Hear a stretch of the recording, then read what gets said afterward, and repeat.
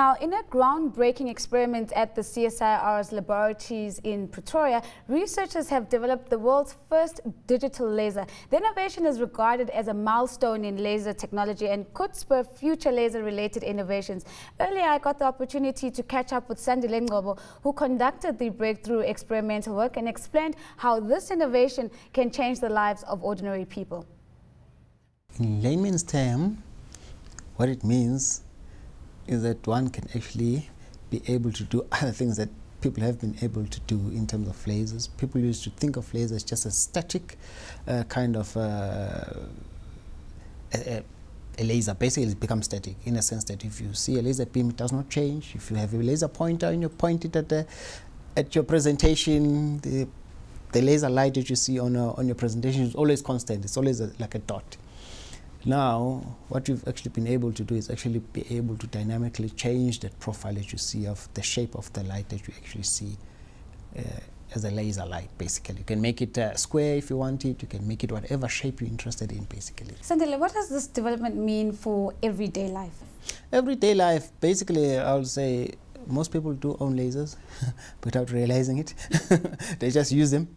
Like in your radio, when you play your CD, you watch movies, DVD players, got that. When you go to your groceries, right, you find that you've got laser scanners and making life easy for people to shop quickly during festive season. You see long queues.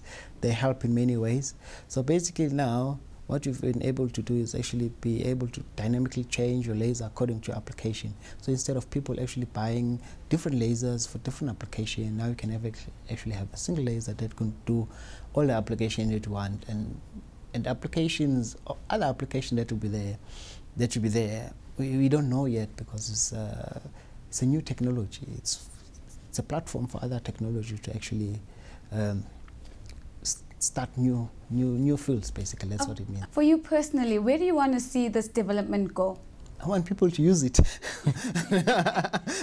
So basically, if people don't use this discovery, it means that, well, it's not. But from our own observation and where actually the future is going, is going towards lasers. If you look at it, almost every application has some sort of laser in it.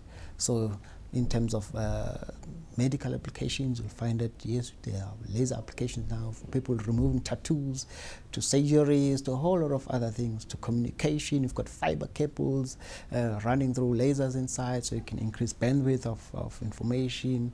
So the scope is very huge for future usage of this technology. Talk me through, Sandile, whether this was an accidental discovery, as we often hear scientists have, or was this something within your radar and a target that you were chasing? I wouldn't say it was an accidental, obviously. When you go and become a scientist, you want to always have an impact in the science communities on your work that you do. In this case, yes, I was also given an opportunity to actually work on this. Grateful for that, for everyone who actually participated on this work to actually get it to work. On a personal level, Sandile, having developed the world's first digital laser, what does this mean for you? It's difficult to say because the attention and everything, I'm not used to that, but I think that on a personal level, it makes you feel good that you actually did something that people can remember you of. Basically. Oftentimes in South Africa, we have such a difficult time proving that we have scientists and mathematicians in the country of global standard. Why have you always chosen science?